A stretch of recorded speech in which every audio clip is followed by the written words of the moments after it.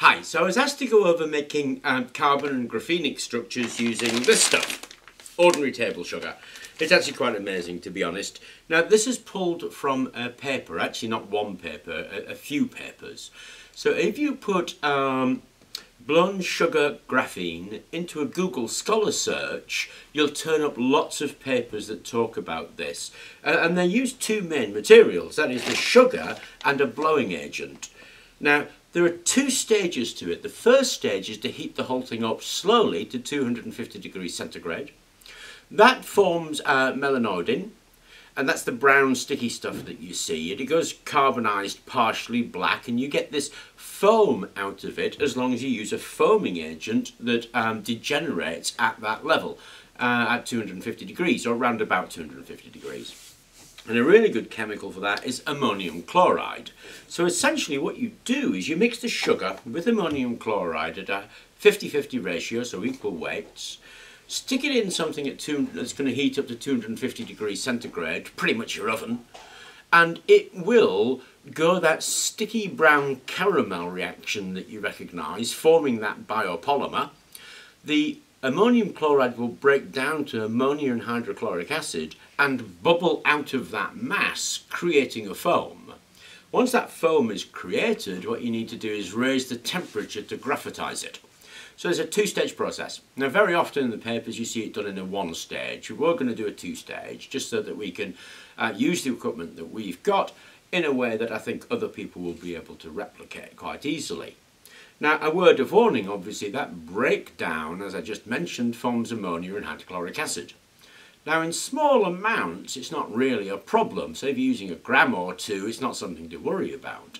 If you're using a couple of kilos, that's going to be an awful lot of gas. So you do need to take precautions against that. Probably even if you're working up towards 10 grams or so, you need to start thinking about those gases that are being given off as part of that foaming process.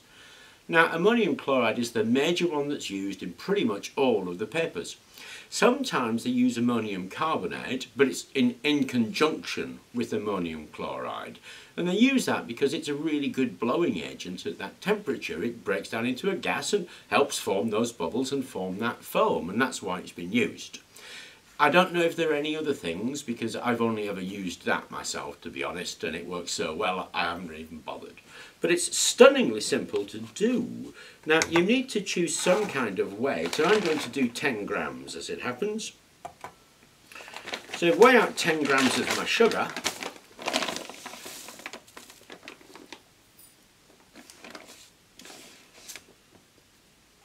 I don't know if that's 10 grams. Sorry.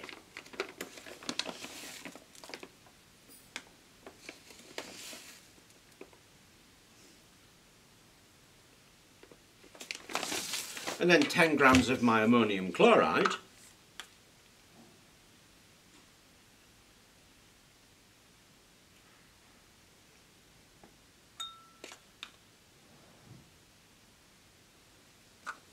And then what I need to do is get them into intimate contact, because this works best if the thing is dry and they've been well mixed together. And obviously what I've got here is a mortar and pestle, and you just go around them with your mortar and pestle, grinding them up together a little bit.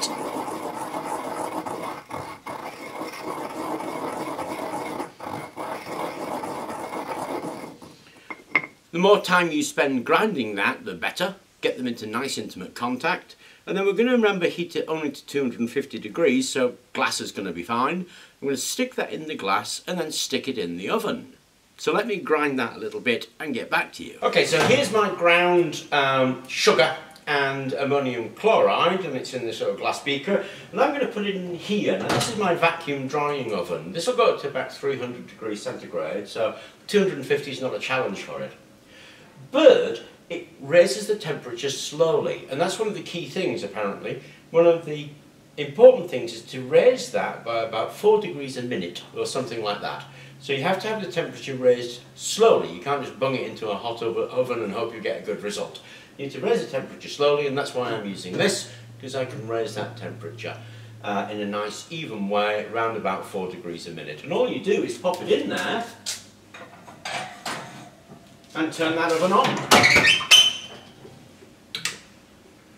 and we give that some time. Now obviously at 4 degrees a minute, 250 degrees centigrade, it's going to be a while. So let's let that cook.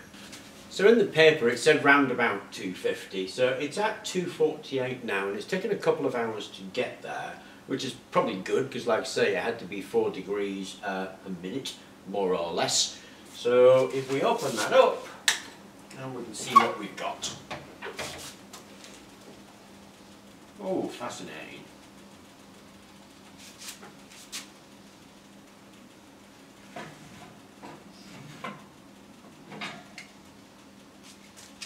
I've obviously got the heat glove on, but there you go, we can see that we've got actually quite a nice carbon foam. So I've taken the carbon foam out of the glass and it's actually really quite lightweight. So that bit was exactly what the paper said to do, really. I mean, it did talk about an inert atmosphere, but I didn't do that, obviously. I just did it in air, and it seems to have worked just fine. So what we now need to do is the second part of the paper. Now, lots of other papers talk about raising it to 1350 degrees. I did read one paper that talked about 1000 degrees. They're quite high temperatures, obviously. I'm going to try it at 800 degrees, so I am varying a bit from the paper here. Now, lots of the papers do it in inert atmospheres, usually with the argon.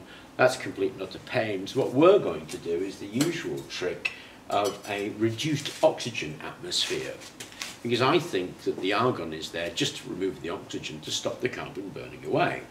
Because this is a reticulated carbon foam at the moment, and what we want to do is graphitize it. Now the graphitization happens only at heat, and I'm curious to see whether that graphitization, given that we've got this bubble-like structure, will happen at 800 degrees centigrade. Now I've tested this already and it's completely non-conductive. So if we get any kind of conductivity out of that, we should get graphitization. So the plan is to stick that in there, put the lid on, drill the hole, and put a bit of carbon briquettes in there. So the carbon briquettes are the bits that burn, and they're sacrificial, so we'll have a reduced oxygen atmosphere. Anyway, that's all I'm going to do is, like I say, pop that in there, put some carbon on top, stick it in the kiln at 800 degrees centigrade, and see what we get. Okay, so we're giving this a go, remember. It's had 800 degrees centigrade for an hour, and I've let it cool down a little bit, but we can take it out, and we need to let it cool before we remove it, because if we remove it while it's still hot, then it'll just burn away. So I'll pop it there, we'll let it cool, and we'll take it out. Okay, I'm a bit smugly pleased as it happens, because here it is, it's come out of the kiln, and you can see it's a nice shiny graphite colour, actually. The other papers that I've read, some of them reported that it had a spongy feel. This is actually quite hard, so it's obviously different to what was done before. I've tested its conductivity, and actually it's quite amazing. If I just rest them on there about 3 centimetres apart, then I get a resistivity of 46 ohms. So we have now a reticulated graphenic foam made from sugar and ammonium chloride, and that's a step-by-step process on how to do it. Now, obviously, having made that, the next thing to do is make a supercapacitor out of it and see how that material actually performs. But those are the steps I took to make this graphenic carbon foam out of sugar using a kiln. So I hope that was of interest, and I hope it answered questions that I've been asked on how to make these foams out of ordinary table sugar, and thank you very much for watching.